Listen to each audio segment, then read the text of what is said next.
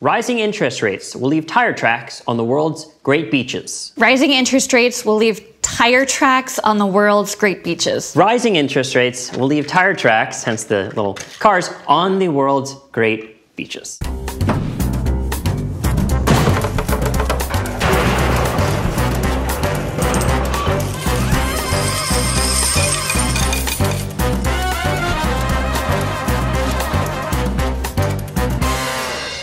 Welcome to The Knock-On Effect, the show that quite clearly is not for everyone.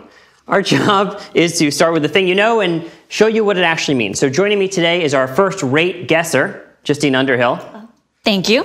And the man whose word is always his bond, the professor himself, Roger Hurst. Hello, everyone. It seems you're doing a little bit of calculus today, Roger. Well, I've got some extended lecture notes for this one because I think we're going to need them. All right, very good. It's a cool tie pattern. It's very, very avant-garde. So Roger and I, Justine, are going to try to get you from rising rates to sandy tracks. And your job is to figure out where we're going before we get there. Okay. I should note, after we do get there, in today's second segment called Your Move, we're going to have a little debate over whether stocks will or will not fall 20% in the next year. I'm excited for that one. Yes, me too. But let's start at the beginning with what we've been seeing, because the biggest move in the markets recently has been this incredible rise. Actually, saw a bit of a fall Friday. Really volatile markets for these yields. But for the 10-year yield, it rose above 3%. It hit the highest level since July of 2011. And rates around the world have been generally rising this year as well. The 10-year. That's the U.S. 10-year yield. But it's been across the curve, across the world. Professor, what have we been seeing there? The bonds and yields have been a real obsession for the market over the last 18 months. And there's, as you said, that big level 3% on the US 10-year. And it's the US market that really leads all the others. We've seen it in Europe to a lesser extent, but certainly some moves going on there. I think the big moves that have happened, though, are at the front end of the curve. And when you look at things like 3-month money, so the 3-month T-bill recently hit 1.9%, which meant it overtook the dividend yield on the S&P for the first time again since, I think, 2011.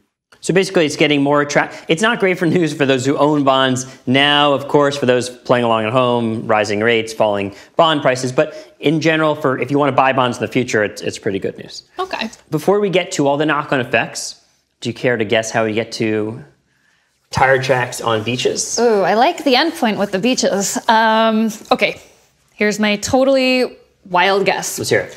So rising rates in the US Yes. means that emerging markets won't be as attractive to invest in. So they're going to fall on hard times, and maybe they have dollar-denominated debt. It's going to be harder for them to pay back. All sorts of issues there. These emerging markets oftentimes have some of the most beautiful beaches. Yes, and so, but because they've fallen on hard times, maybe they won't be able to pay for policing the beaches, and so more people are going to start driving on the beaches. Oh, so next illegal. Fast and Furious instead of Tokyo Drift will be Sandy Beach Drift. Okay. I thought you were going to go for the country there, but no, I couldn't. C minus. All right, you're already getting bad grades from the professor. Oh no. So I'm going to start. The first knock-on effect is that wasn't correct. No, sorry. No, that was slightly off. Okay. Vin Diesel is not... There's a lot of room for improvement, let's put it that way. No. Yeah, okay, well, you guys will guide me along the journey, so I'm excited to see where this goes. Yes, me too. So when interest rates rise, and in the markets, the interest rates we observe, so do rates everywhere in the world. As Roger said, the US 10-year kind of leads all the rates higher. So wherever you put money, you're going to get more for it, and whenever you borrow money, you're going to pay more. So anything like mortgages. Yeah, and the specific place I'm going here is credit card debt. Professor. So the annual percentage rate, the APR, that is an adjustable number. And so if prime rates, i.e. the Fed funds rate goes up, then the APR will go up as well. And currently Americans owe over $1 trillion in revolving credit, which is mainly credit card debt. So higher interest rates means higher APRs. So here's the next question is, what do people buy with credit cards? Food and clothing. Yeah, there's not really an actual answer. And I mean, no, it's all right. Cars. It's all correct. Did you buy this with a credit card? I think no. I think I used a debit card. Oh, well, okay. I know, usually I do with a credit card to get the points. But one thing that people buy with credit cards is vacations. So according to a study from the financial planning company LearnVest, whatever that is. 74% of Americans have gone into debt to pay for vacation. I don't think they went to a bank and said, to apply for a loan to go to Mexico. So they probably are just doing it on credit cards, paying it back later. That leads me to my next question, which is what sort of people rely on credit card debt more likely to go on credit card fueled vacations? Credit card fueled binges.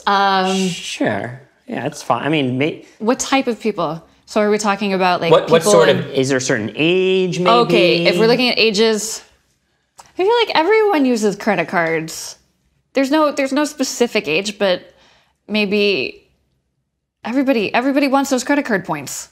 Right, but some people are more likely to go into debt than others. Roger? True, you're absolutely right. And generally, it's going to be the young who are more reliant on credit cards and also reliant on their parents in order to pay for stuff, because obviously student loans have saddled this generation with debts. And so therefore, they don't have much free cash flow. And in the UK, we've got some pretty good figures, actually. The Financial Conduct Authority, the FCA, suggests that 25 million Brits, from a survey this is, 25 million Brits currently have debt issues.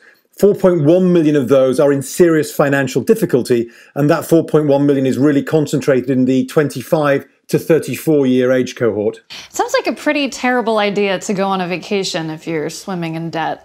I mean, is that harsh? No, but I'd rather swim in the ocean than swim in the ocean. Got to get all your troubles away, go on holiday. You've actually found a specific sub-industry that could get hit especially hard by rising credit card rates. Well, that's right. There's the young, and there's in fact a specific one, Thomas Cook, called Club 1830. Now that's just a kind of now a catch-all for any one of these kind of young person holidays. But the sun, sex, and sangria holidays were very, very popular. In fact, I used to enjoy going on these myself.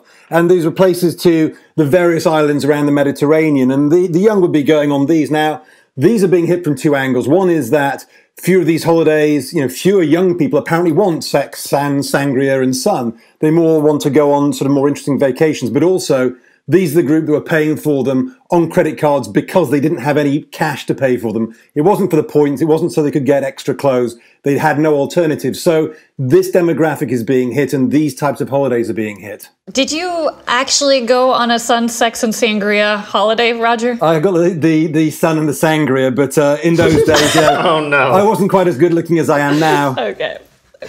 Oh, Professor.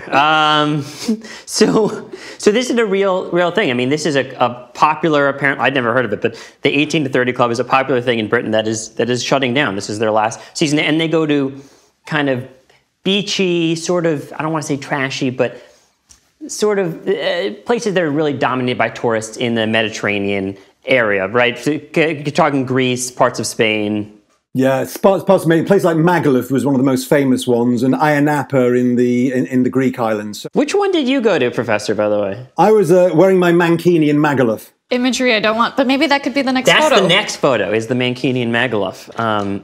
Wow, that phrase. Okay, so we are getting there, but so far we've only focused on the negative impacts of rising rates. That it's going to cause some people to pay more in credit card debt. It's going to make some things less attractive. It's going to make it harder for millennials to go on vacation. Right, on the 3S vacation.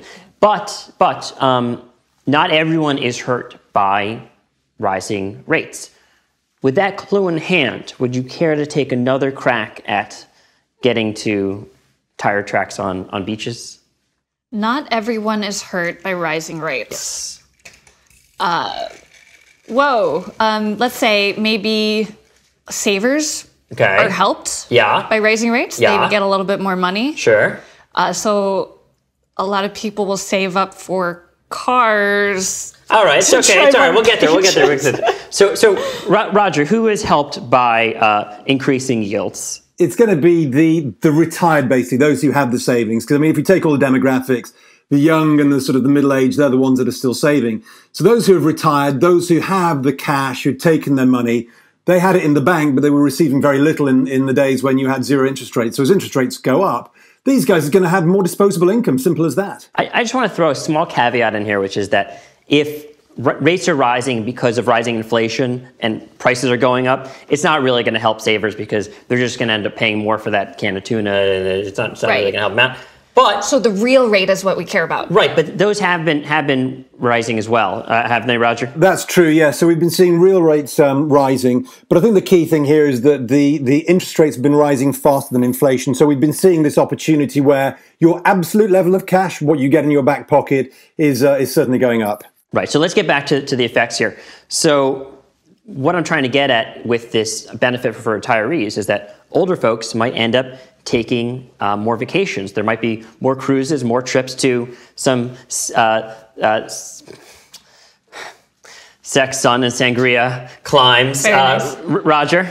Yeah, I'd hope so. I mean, I think that's the thing is that that certainly it's sangria is the one I don't want to say. It's I was a sangria one. Anyway. I can imagine there's a whole generation of people from before me who are going to go, I want to do the 1830 for the last time, but it's more kind of my older age group that's going to do it now. They're going to try that one last treat. So more people are going to take these vacations because they've saved more money and because real interest rates are increasing. And they're going to go to some of the same islands that these young folks have left, but they might get around these islands differently. Would you care to solve? Okay. So, Yeah. rising rates means that retirees and savers are going to have more money because real rates are actually higher. So they're feeling more wealthy, the wealth effect. There you go. And so then because of that, they're going to go on more vacations. And because they go on more vacations, they're going to not go through airplanes. They're going to go through cars. Actually, I was going with something a little more specific, which is that as they get around the beaches themselves, they might wheel around. Oh, because they're old, so they can't walk around the beach, so they have to drive on the beach. Or actually, they could. What we've been seeing increasingly is floating wheelchairs, where you kind of roll on the beach, and then you can actually roll into the water, float around, and come back. This is actually literally happening. So in Corfu, which is one of those 18 to 30 destinations, one of the ones they would travel to, they have introduced floating wheelchairs. An article from this past September, the island's deputy mayor said, "We've been contacted by major travel agents in the UK who have special needs clientele, as well as by agents from France, Belgium, Germany, the Netherlands, and Italy. Hence why rising rates will create tire tracks on the world's great beaches." So this is really happening.